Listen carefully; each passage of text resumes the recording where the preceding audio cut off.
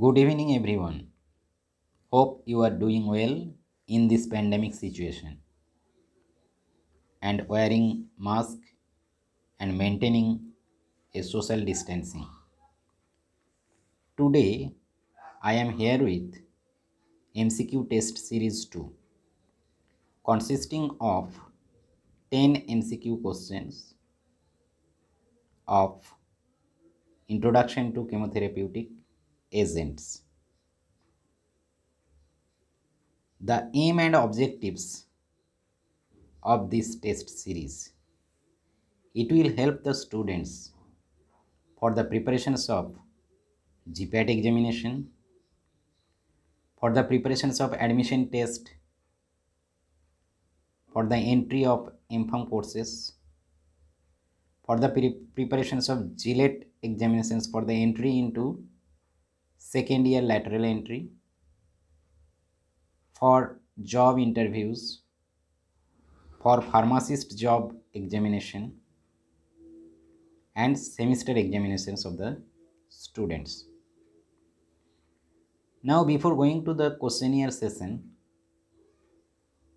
I request you to keep a piece of paper and a pen with you to test yourself. Moving on to the first question. Streptomycin is discovered by Alexander Fleming, Domag, Waxman, Paul Ehrlich. Here, Alexander Fleming discovered penicillin from Penicillium notatum in the year of 1929. So this is not true. Domag discovered sulfonamide from the dye Prontosil in 1935. So this is also not true. Paul Ehrlich coined the term chemotherapy. So this option is also cancelled. And the remaining option, that is Waxman, who discovered streptomycin in the year of 1940. So the correct answer is Waxman, that is option C.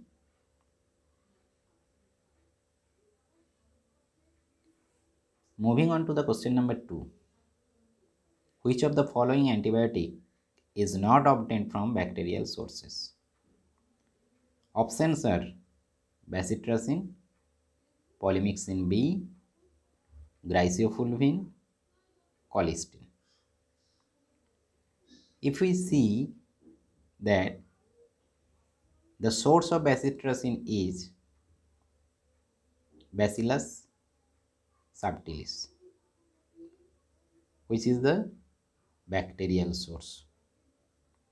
Polymyxin B is obtained from Bacillus polymyxa. This organism is also a bacteria. Glycofulvin is obtained from Penicillium glycofulvum, and this organism is a fungus. Colistin is obtained from Bacillus colistinus, and it is a bacteria. So it is clear that glycofulvin is the correct answer for question number 2.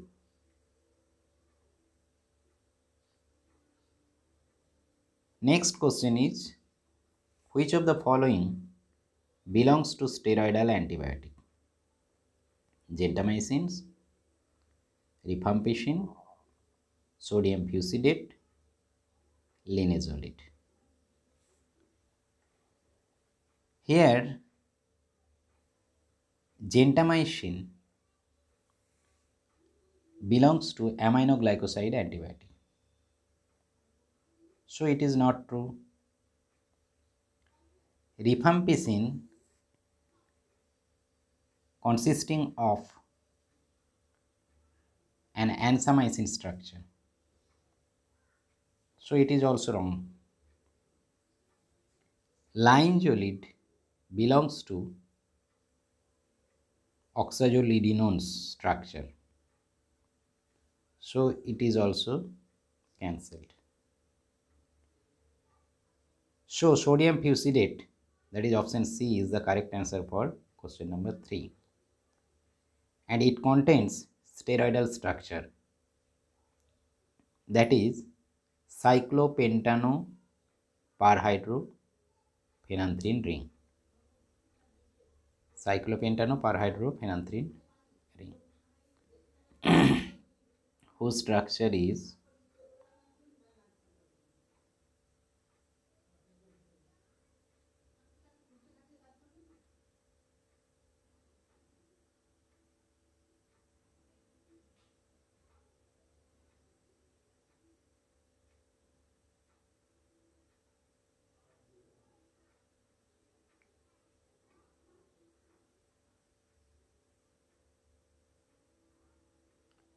this is the structure of cyclopentanoparhydrophenanthrin ring. Now moving to the next question. What is the main side effects of aminoglycoside antibiotic? Options are bone marrow depression, auditory nerve damage, Fanconi syndrome, and hearing loss. In this question, bone marrow depression is the side effect of chloramphenicol as well as many anti-neoplastic agent, that is anti-cancer agent. So it is not true for this question. Fanconi syndrome is the side effect of tetracycline. Hearing loss is the side effect of vancomycin. So option B is the correct answer for question number 4. In case of aminoglycoside, 8th cranial nerve, that is auditory nerve, has been damaged. And this side effect is also known as ototoxicity. Moving on to the next question. Which of the following groups of antibacterial agents, antimicrobial agents, demonstrates primarily a bactericidal effects? Tetracyclines, sulfonamides, macrolides, penicillins. We know that bactericidal effect means killing of bacteria, and bacteriostatic means inhibiting the growth of bacteria. Here tetracycline is primarily bacteriostatic agent. Similarly, sulfonamide is also bacteriostatic and macrolide is also bacteriostatic. So penicillin, here penicillin is the bactericidal agents. So option D is the correct answer for question number 5. Moving on to question number 6. Which of the following antibiotics are considered as broad spectrum of antibiotics? And the options are penicillin G, streptomycin, doxycycline, erythromycin. Here broad spectrum means the agents which can act a wide variety of microorganisms. It may be against gram-positive bacteria or gram-negative bacteria or protozoa and many more organisms. Here penicillin is a narrow spectrum antibiotic because it is mainly act against gram positive bacteria and few gram negative bacteria. Streptomycin similarly act against gram negative bacilli. So it is also a narrow spectrum antibiotic. Erythromycin mainly acts against gram positive bacteria. So it is also a narrow spectrum antibiotic. So the remaining option, that is option C, doxycycline,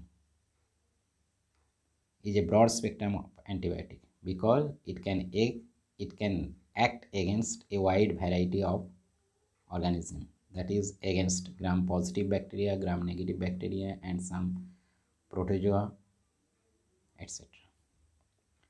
Moving on to the question number 7. Which of the following antibiotic can be synthesized chemically? Cysomycin, minocycline, chloramphenicol, amphotericin B. Here, the source of cysomycin is Micromonospora innoensis, which is the actinomycetes. Source of minocycline minocycline is a type of tetracycline,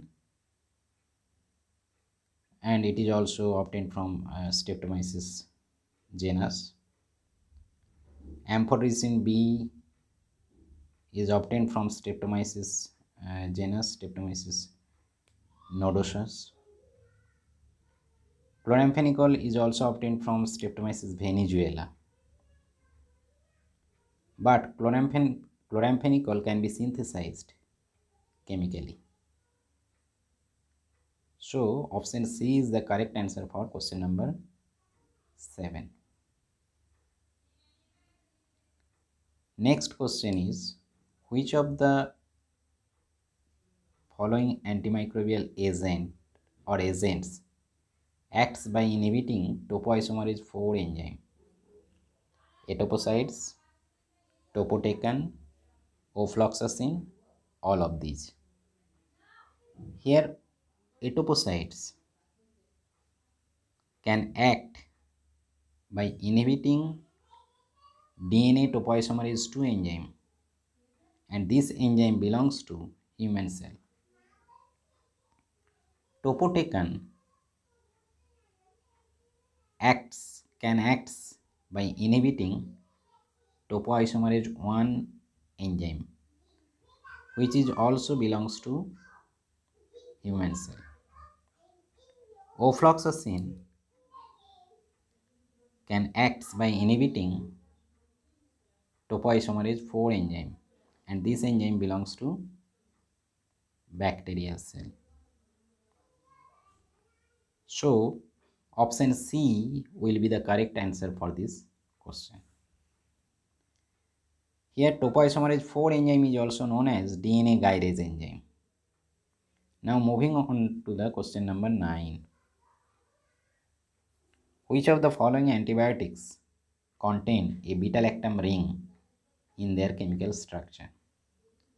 And the options are amoxicillin, ceftriaxone, imipenem, all of these. Here amoxicillin belongs to penicillin and it contains a beta-lactam ring. Ceftriaxone belongs to cephalosporin antibiotic, which is also contain beta-lactam ring. Imipenem is also contain beta-lactam ring. So here D will be the correct answer for this question. The structure of beta-lactam ring is like this.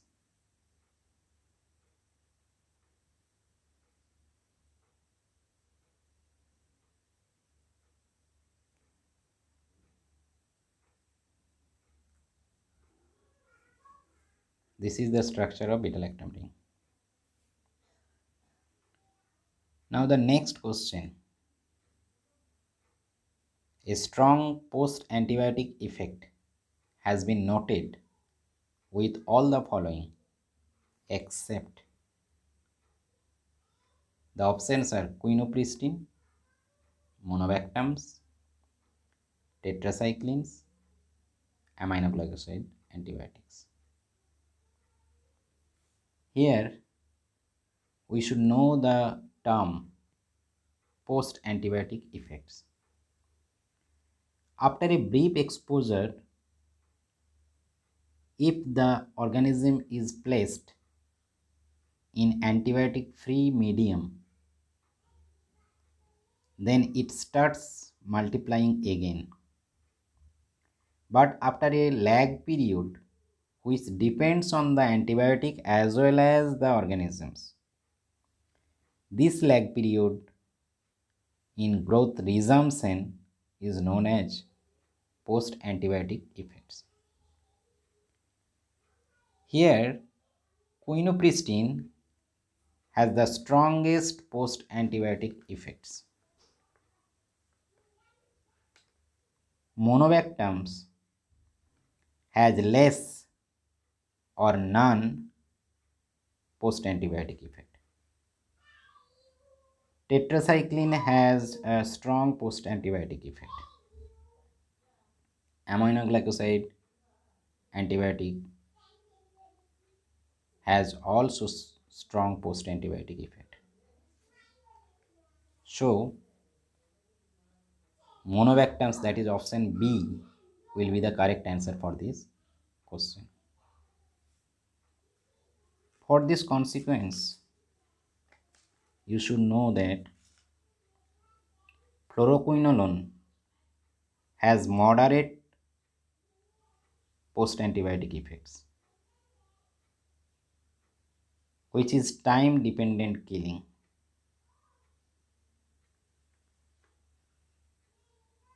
Moving on. Thank you for watching. Please subscribe my channel if you not subscribe yet. Like this channel and share my channel. Thank you again.